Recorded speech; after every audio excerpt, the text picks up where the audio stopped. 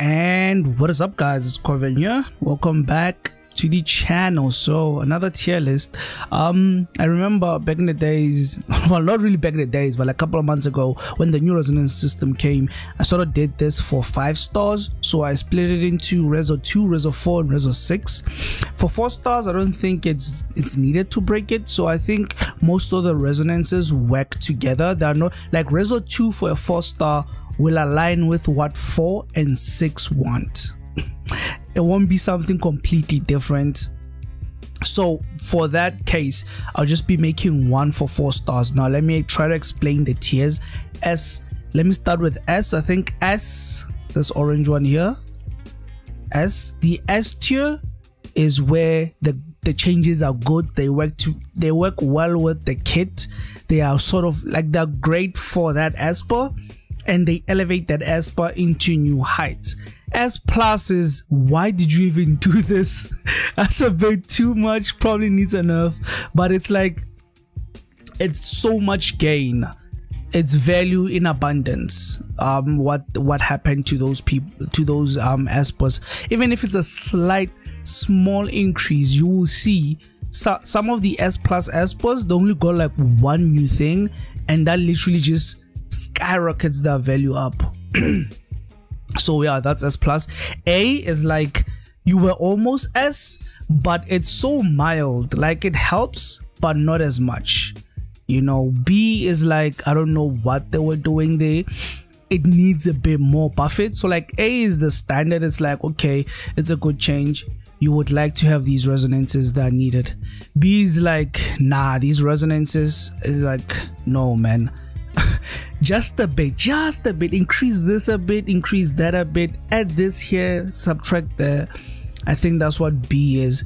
And then trash is absolutely, there's no need to have that resonance. Like at R0 and at R6, this esper performs exactly the same. Well, not exactly, but I would feel like it performs very similar to without. So in that case, I put it in a situation like that. I just go, okay, let me put it as a trash. So let's get into it, starting here with Sobek.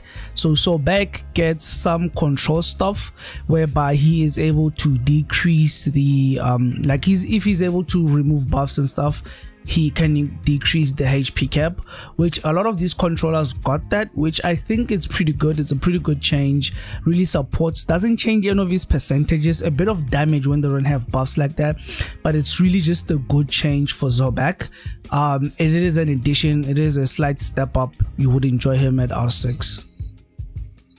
Dahlia, I would say she is quite okay, nothing backbreaking, but it's very good, you know, like you really appreciate what they did for Dahlia there as a whole, because yeah, what happened there, it's pretty good. I mean, if she, I guess they decreased her freeze, or is it the stun? It's the freeze on the S2, right? Yeah, the freeze on the S2 is done. So she doesn't freeze as much. I think that's the problem. Okay, I'm just gonna put her in B because she doesn't freeze as much anymore, and the rest of it is really not that good. Like look at gate 4 is damage taken. Like when is Dahlia taking damage? It says expires upon gaining a turn. That is anti. Like if your Dahlia is, someone moved before your Dahlia, you probably lost, right? Like you put Dahlia to move first. So damage taken, kind of, yeah, HP stuff, yeah, okay, actually, I don't know, the freeze might put her in trash. I feel like it's trash because they nerfed the freeze, and then her gate 6 literally reads, upon successfully inflicting a freeze, still 10% of the target's AP. Right, it's not even 30% or 20%. Okay, Dahlia is absolute trash since the freeze is nerfed and everything else is counterintuitive to her kit. Basically an RO Dahlia and an R6 Dahlia function the same way. Now we then have her. I think her is pretty good. That special buff she gives, the heart buff, that heart buff actually what happens to the heart buff is that whoever has that heart buff can no longer be dispelled, just like Era's S2 buff, blessing or whatever, which is kind of cool. A lot of other stuff change. What I mentioned there is mostly the gate 6 stuff, but a lot of other stuff happens. Look at gate 4. If stuff is on cooldown, she gains some speed, pretty okay, you know, and then there is some healing as well on gate 2.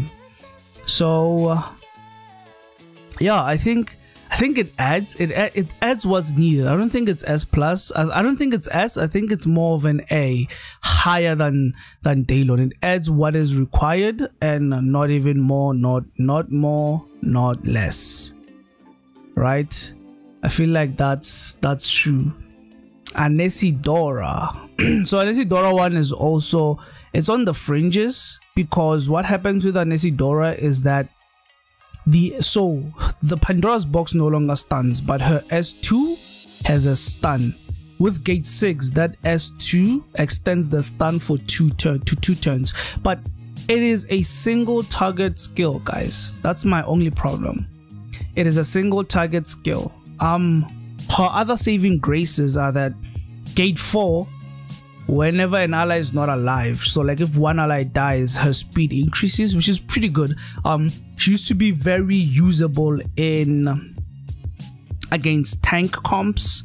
Yeah, she used to be very usable against tank comps. So I feel like especially now tier without tier coming, I feel like this is an S change, because 2 turns stun on one esper could be brutal. Like maybe you stunned their Clara and it's out of commission.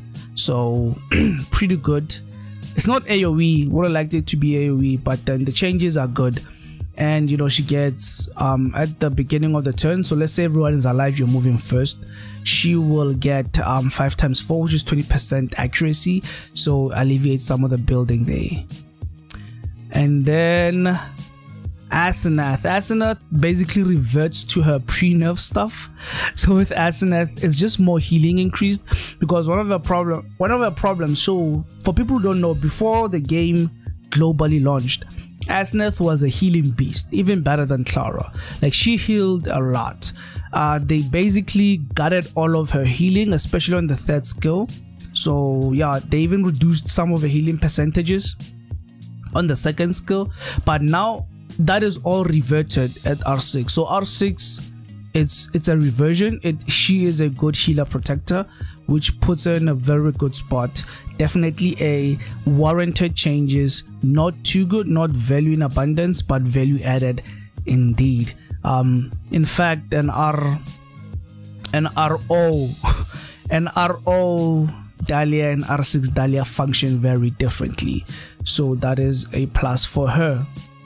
Aurelius, I would put him in A as well, because it's like, why isn't this part of his base skill? So he no longer removes the freeze to deal his damage. Ice Break Fury, the one that the 2nd skill that ignored defense, it used to remove the freeze and deal a 2nd attack, but now it no longer removes the freeze at full resonance. So I think that is good. That's something he needed. Again, it should have been part of his base kit, but then it happened to be here. Actually, I'm gonna do that because it's not like it's adding value. It is adding value, because now you can run him as a freeze and then with a slight damage thing, because he no longer removes the freeze. You know, unlike Daylon removing people's debuffs. So yeah, okay, I'll just put it in a pretty good change, a positive change to him indeed. Arcana. Well, with Arcana, the Arcana grants everyone AP now, which I think is phenomenal. So he used to only get AP. Now he gives AP to everyone. So if he steals 5 buffs, he will give 25. I'm not sure why would anyone have 5 buffs, but he would give 25% AP to everyone. And yeah, no, 5 buffs is it's very possible, because let's say everyone is running immunity sets and then Arcana moves first. If it removes one buff from everyone, that's 5 buffs, right? Then it can give everyone 25. So his third skill is attack, remove 1 buff from each, and then now increases everyone's AP, which is good. A great change, value in abundance. Didn't expect that, but it happened. Moving on, my boy Lomien. I mean, it's so mellow. Like his shining thing is that if he puts speed down, he will get a speed up buff, which is it's adding, but it's a 110 speed up buff. So it all hinges on his first skill continuously giving speed down buff. Like if the speed up buff was 2 turns, actually I would put him here. If his speed up buff was, if he puts speed down buff to the opponent, he gives speed up buff. No, if he gives speed down debuff to the opponent, then giving speed up buff to all of his allies, I will put him here. But since it's just him, not very long me and like, I'm just gonna put it in B. It's lacking. It needs to be nerfed. It needs to be buffs. It needs to be buffed, honestly. So yeah, do something. Find out what you can do to help Lomien have better resonances. This one is it's quite somber. It's like the man. Yeah, I'm just gonna put it here. It's also not enough. Doesn't seem like enough. Like the so basically her R6 is that someone attacking with her will gain 20 AP, but that's just one person. So if they made 20 AP become part of her third skill, she would now give speed up buff, crit rate buff, attack buff, and AP, which put her higher. But then now she only grants AP with the first skill, which is a 30% chance to bring someone along, a 30% chance to give someone 20% AP. Not good enough. Okay, moving on. Who's next? Bonnie. Bonnie is our first S+. Just value in abundance. I did not expect this. She also, her second gate says, upon successfully dispelling or stealing buffs, each buff inflicts HP capacity -6 to the target, up to -12 per turn. That is insane, man. That is so quick. Like now she is a valuable tanky stripper. So like before, the only tanky stripper that we could run would be a tricky, because he also helps with dealing with the controllers. Not the controllers, sorry, the buff remove, the debuff removers, the cleansers. Now she is very valuable in that case. And look at her third skill. It says upon inflicting a stun, which is the second skill, all ability cooldowns of the target +1. That is good. Triggers 1 time per turn. That is very good. You can even put her on a Zeus set, and then after she strips with the third skill, she puts stuns, putting them at ability cooldown +1. I like it. It's great. It's value in an abundance.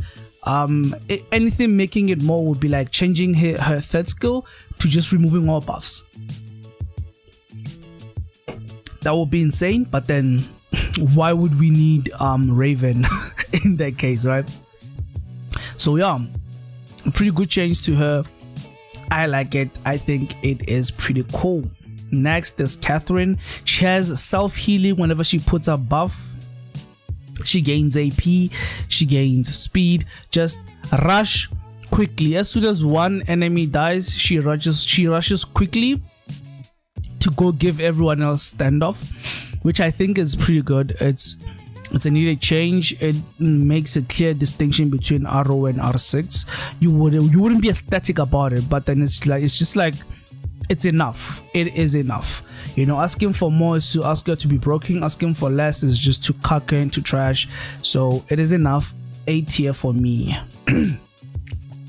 Follow up is Celine, and we have our second trash level. Like, holy, extend sleep to 2 turns. Like, what do you mean? Sleep is removed when you hit the esper. A 210 sleep does nothing. How can you ignore? She has an AoE sleep on her third skill. How can you ignore everyone for 2 turns and not touch them? Absolutely retarded. They should change their sleep, like sleep and then 50% chance to stun, as in like 100% chance to sleep, 50% chance to stun. At least we know she can then stun. My god, dude, like it's so obvious. And like, if there is an ability on cooldown plus 18 speed, that's good, but then it's like, come on, man. Like, she needs a lot more. Like, I mean, she is a great unit, but the resonance just doesn't work out.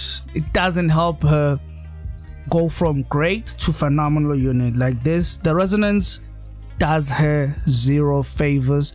Works the same at R0 than at R6. Complete trash. Another Trez joins the fray. Again, oh my god, dude. Like, I think with her R6, if I could remember, guys, I'm doing all of this from the dome, by the way. Like, yeah, if I could remember, she gained some healing on R2. So basically, no, not gain, but then like when you heal her and when you give her barriers, they become good. And then on R6, they have the audacity to say when she uses her first skill, it increases her AP. Like, that does nothing. That just does nothing. Like, make it such that at the beginning of the turn, she gives shields to everyone. She doesn't need to move for them to gain shields. Just say at the beginning of the turn, she gives shields and then she keeps stacking as she is moving and they are moving. Because now they just kill everyone before they even move them. That either as a buff to her main kit or a buff to her resonance. Steward, dude, value in abundance. My god, there's so much damage buff to this guy. If I remember correctly, the 6th gate says if he fails to sleep, he will then deal plus 30% damage. That's a lot. Like, he will fail to sleep all bosses, right? Like, this is a nuke to APEP or any boss, you know. Like, he will deal so much damage just from the fact that he couldn't inflict sleep, right? And then he has a lot of life steal to help him survive, because he is similar to Chalmers. They use that HP to inflict heavy damage. So now that he has life steal, he has better survivability in APEP. So pretty nice. And S tier there, pretty good for Steward. For her, I think it's pretty good as well. She gains some AP stuff. So like, no, she doesn't gain. Like, her AP changes from reducing to absorbing AP. Guys, absorbing AP is way better than reducing AP, and reducing AP is a good thing. So she just becomes very good. She also gains a dispel at gate number 4. Gate number 2, there is damage increase. So she just becomes very good. Her 10 cycling becomes very good. I think it's a great change. The best way to do resonances, basically, A is like, these are great resonances. And then we have another B tier here. Doesn't really help him. It just gives him more shields, more damage if he's low. Just, he needs better survivability than shields. Give him something else. Please give him better survivability than shields. Kara is very good. Holy, she's now a controller, because her third skill, Doomstroke, also reduces the AP by 15%, which is phenomenal, man. Like, that's very good. She has a chance of ignoring resistance, of course, that's always good. And then her miss rate is decreased by 25% if the target's not buffed. So it is actually, it's not, I wouldn't say S. Okay, I'm putting it back. It's A. It's not value in abundance. It's just, it's a good one. This is the resonance she deserved. And Kara's kit was already well packed, so she didn't need a lot more. But then I'm just happy that she got something like this. Josa, very good. At R6 there, it makes it such that he 100% ignores debuffs, which is very good. That's what you want for a Josa. Not high level, but you guys know that passive can allow him to then be able to survive debuffs, which is great. I like it. I'll say B tier here. Not a lot added. Like, it adds to whatever she's already doing. Jiaoman, I think if someone has Nether Bloom, she has 100% chance to counter now. So it's at 100%. Change the way you build her. You don't need a counter set anymore, because most of the time people will have Nether Bloom if they're not stunned or anything like that. So for the team that she is most probably in, it's just a control team that has multi hits. She will work very well with these changes. So it doesn't add a new dimension, it just reinforces her power. And I think because her base form is so powerful, they were conservative in making her resonance. Our second guard mode, holy yo dude, she's above, by the way. Guys, the sequencing here is deliberate. The sequencing here is deliberate. Let me do that. Yeah, the sequencing here is deliberate. Let me do that. She is amazing. Oh, so the flip, I can't say the name. Brissingaman, a flipping a. I forgot the name. Yeah, but I know how it's written in my brain, but I can't say it. That buff, she now grants it to an ally when she's using her third skill. So now there could be two allies, potentially two allies that have the skill. Insane. And something that works very well for her is that in gate 4, her speed will increase and the damage she takes will decrease in gate 2. That's so good, man. Like, that is so good. Like, her buff is broken. It makes someone hide, they gain AP whenever they move. The balance to this buff that she gives is that she gave it to one person, now she gives it to 2 people. Insane. Just too broken. Nerf this, please. Nerf this, please. Well, don't nerf it. Era is great, but yeah, she is fairly good. Li Guang is also pretty good. Makes her cycling very good. In her gate 6, if she steals a buff, the cooldown of all of her abilities, all of them, will be decreased. That is insane. When abilities are on cooldown, she gains speed. Speed means 2 things to Li Guang. It means moving fast and damage. This is why it's better than when supports get it, is because in her case it actually means damage. So this is not only speed, it's damage increase. So pretty good. S tier change, value in abundance. Li Guang was done good. Another trash one, just dirty. Yo, I'm just gonna say this, nothing happens to Lin, just more damage increases. Like, stop, she doesn't need that, bro. She needs better utility. Like, come on, man. She does, like, she dealt too much damage already, and then you give her more damage stuff. No one cares. I'm just gonna put it in trash. I'm not gonna talk much about the trash ones. You guys will just check the resonances and you will see that they're also trash. She just gains a bunch of crit damage. If an ally is dead, boom, more crit damage. The buff that gives her 100% crit rate, boom, more crit damage. Did she not use her first skill? Her first skill will then deal more damage. So it stays true to Lin Xiao. She was the king of DPS at the beginning of the game because people are struggling in getting gear pieces, and I think anyone in the early game will find so much value in abundance in Lin Xiao because she alleviates so much gear requirements, so much. So yeah, White Tiger, pretty good. Can't hate. I love all of it and I'm here for it. A lot of damage from her. Well done.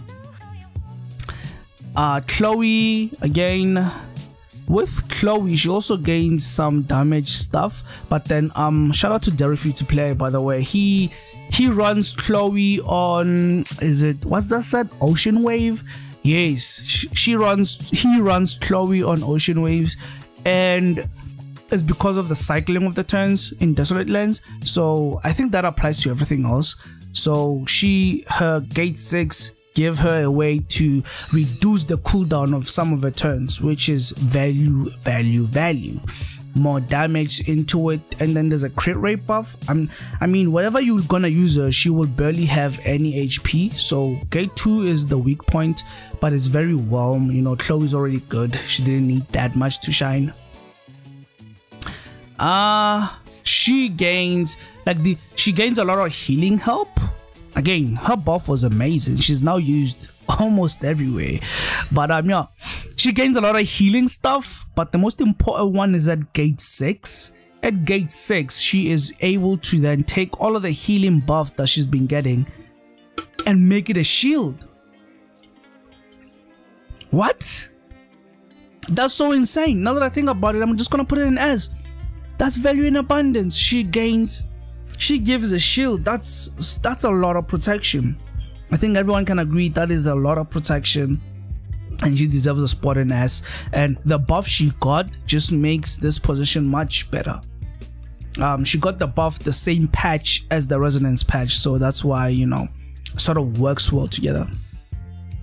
Sander gets the ability to stun on the second skill, gets some speed stuff as well. Yeah, get some speed stuff as well. So now he's a much more competent stunner. He stuns on the second skill, stuns on the third skill, damage, gets speed, which is more damage for him, the same way for Li Guang. Pretty good. You can't hate Sander. I swear, someone has a crush on Sander on the dev team. Like, if anything comes out, they have to make Sander good. Like, Sander would have to always be good, and I think probably is the law of him leading the Shadow Decree. So law wise, he's supposed to be powerful. So someone's like, yo, we can't not have Sander be usable in the game. So whenever the game changes, they'll always find a way to change Sander to fit some way, and he always does. Shout out to Sander. He is okay. You know, it extends the death thing that he gives on his S2. Yeah, Luyan is in a, actually I might try Luyan in the upcoming RTA, especially if people are gonna cleave. Screw cleave, man. Screw cleave. But yeah, I'm gonna try Luyan. He gains some miss rate stuff and some damage reduction when they crit him, so he becomes a much more competent tank support thing. I think he's a support, so he becomes much more better at that. And then the death tome is for 2 turns, which is pretty good. They don't lose it like instantly. Sorry about that, guys. So yeah, pretty good. Oh my god, where do I put her? Wait, let me think. Where do I put her? I mean, her changes are interesting. She's very good in general, right? So what they did is that with gate 6, they say the Undying Elixir passive, that ability takes effect 2 times every turn, right? And that ability says heal whoever has the lowest percentage HP, right? And then dispel a debuff from whichever ally has the least HP. So it does this twice.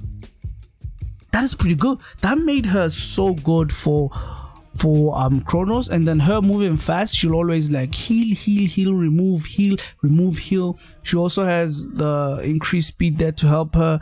So I would guess, where is she? There she is. I'll put an A. It was very it was it was very much just needed. It is good. It's a great change. It isn't much of a big change, but then is a change that will make her much better. Jacob, my god, yo, someone send help for Jacob. This person, this Esper is not being used anywhere. The resonance doesn't help you use him anywhere. Someone send help for Jacob, please. And then we have Loyan. No, Louis. We have Louis here. Louis, I would put him here. That not much happens. He has a chance to strip. That's okay. That's just using him for 5 near. Damage increase according to the amount of damage there. That's okay. I don't see a difference between R0 and R6. It's very slight, not that much. So I'll just put him in B. The twins, I'm just gonna put both of them in A. It's very well warranted. One of them used to gain speed, now it gives speed to everyone. The other one used to gain crit, now it gives crit to everyone. Great pair of buffs to give. Shout out to Alice. So together they are an Alice, and I love it, and I'm here for it. He is pretty good. I like him for that sense, and it's mainly due to when he strips, he will also reduce the cap. Dude, Ahmed stocks are going up and up. A lot of controllers have this ability now that they will remove the cap, they will remove the HP cap up until 50%, of course, whenever they remove debuffs or something, buffs, sorry. So yeah, Ahmed is going on the up and up. You know, so yeah, HP cap reduction, pretty good. He gains that, which is pretty nice for him. Very value overload. Nicole, see, with Nicole, guys, yeah, Nicole is very underwhelming. Hey, Nicole is very underwhelming. No, it's justified. It's not underwhelming. Actually, let me just be fair. You know, I can't hate on Nicole. I just got her last patch, like my last somebody session 2 days back. I got her. So I haven't used her much. I hear she can be good in Chronos, but outside of that, yeah, her kit is just like, she dispels all debuffs with her second skill, which is 1 Esper. So there's that. There's damage reduced, there's healing for herself. So I don't know, not enough. Just gonna put it in A. It's like, yes, you added stuff to it, but it's not game breaking or changing her significantly. On the other hand, 2-turn standoff. Holy, more healing if he kills. Amazing, guys. The difference between 1-turn standoff and 2-turn standoff is that you will definitely need a, I don't want to say stripper. What's the word for this? Yeah, you need a stripper. You need a buff remover to get rid of him, because there's no way a squishy team is surviving 2 turns of this guy having standoff. There is no way. But then, you know, cleave teams normally have Gaius, so there's that. So they normally have a way to remove it, but then it's pretty good. Value in abundance, 2-turn standoff, great. I love it. Mona, meh. Some healing, some more healing. Now if she kills an Esper with any skill, she heals. That's good. Makes her a good farmer. It's not what would elevate her to be much better, but yeah. And our next S+ tier. Damn, dude, this person, oh, that 6th one, that gate 6, yeah, that gate 6 leaves him eating very pretty. when reducing the target's AP to 50%. Jiaoyin's AP plus 50% trigger 1 time per turn. Oof. Whoa! Whoa! Whoa, man, that is insane. So what this means is that any move that decreases AP and then the esper that was the esper or boss or anything that AP was decreased to 50 and down, Xiaojin will then go to 50 afterwards. So he's ahead to just deal another attack if he's fast enough. Quite insane. I like it. I love it. It is great. This I needed. And then he gains a bunch of damage stuff as well. Of course, elemental damage plus 12, plus 2.5 damage, stacks up to 10 whenever he has buffs. Great, great. S tier plus, just what he needed. When everyone was crying about Kronos, he was there to save the day. That's what I'll just say. Zhongnan, such a cool looking esper with such a boring kid, man. Like Zhongnan's kid is, yeah, see, no one uses this guy.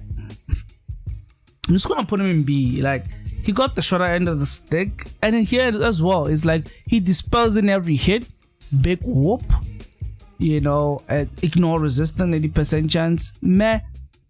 Abilities on cooldown, 18 speed. It's okay. It's okay. You know, it's nothing that big. And that's the story of Zhongnan, is that his kit is just not working. Rework Zhongnan, such a cool looking dude, needs better treatment, needs better skills. But anyways guys, those are the 4 stars. I didn't include the new guy because I have no idea how stuff is gonna work for him. So just wait, sit, bite my time, look at everything, get him, test him, and then I'll come back to you guys to sort of discuss what is needed. But with that being said, thank you for watching guys. The video is too long, my voice is running out. I'll see you in the next video. Love you, bye. Thanks boys, deuces.